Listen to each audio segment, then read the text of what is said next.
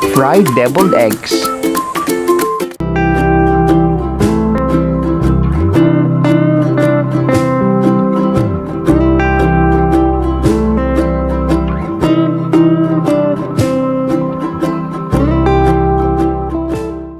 Hello everyone, welcome to Blue's Kitchen. This is Jonathan the CRUMBS, and for this video, we will be preparing an appetizer.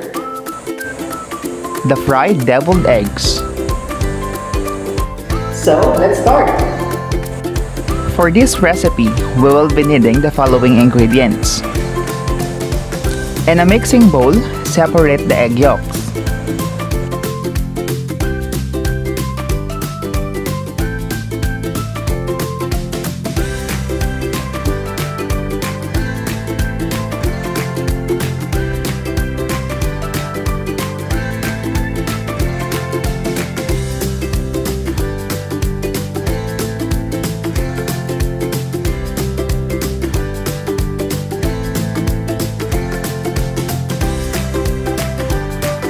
For the base or the crust, the egg whites will be coated with flour,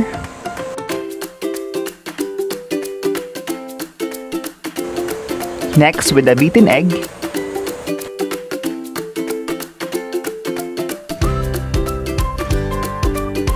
and finally with the breadcrumbs.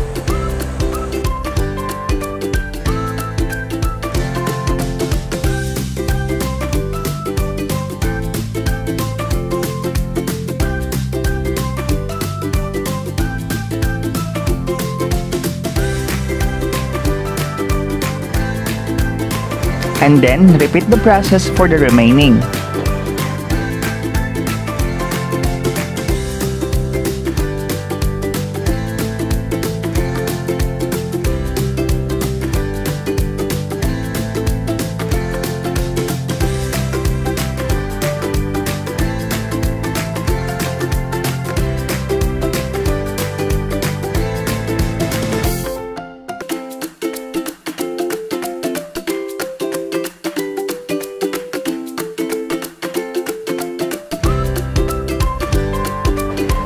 And now we're ready for frying.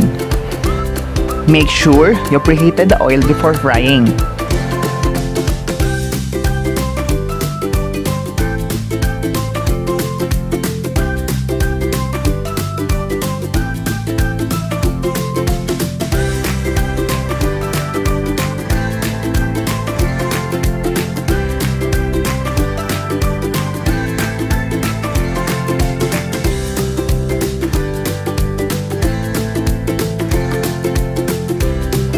Fry until golden brown.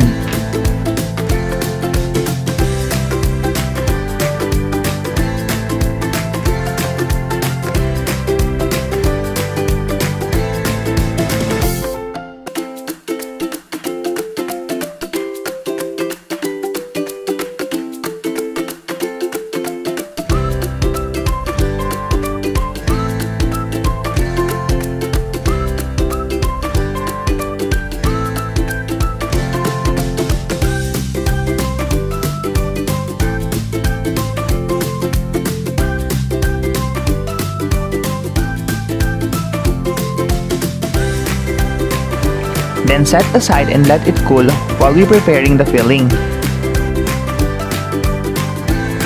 For the filling,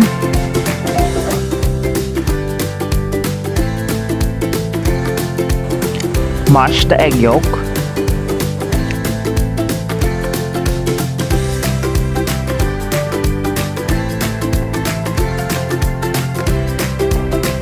add pickled relish, chives and KINTSAY, sesame oil, ground pepper, salt, lemon juice, mayonnaise, and finally paprika. Then mix until well combined.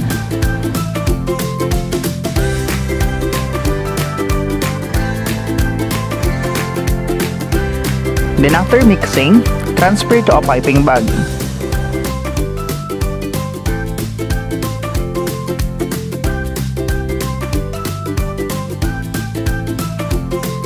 And now we're ready for piping the filling.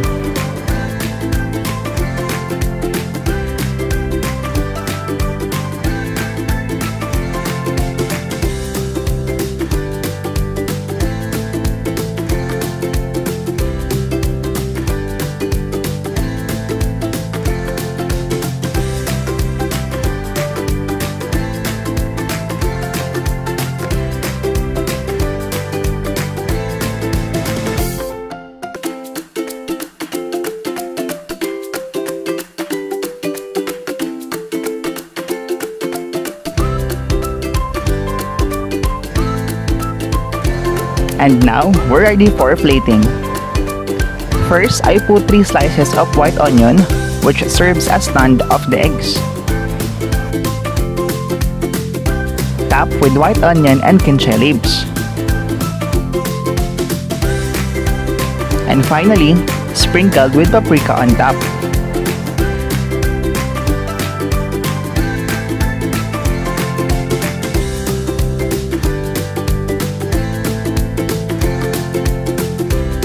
And now it's ready for serving.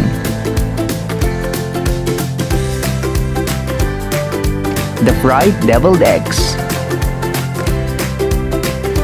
And it's time for tasting. I'm sure it's perfect for your family gatherings. Once again, this is Jonathan de la Cruz, and thank you for watching. See you on the next video.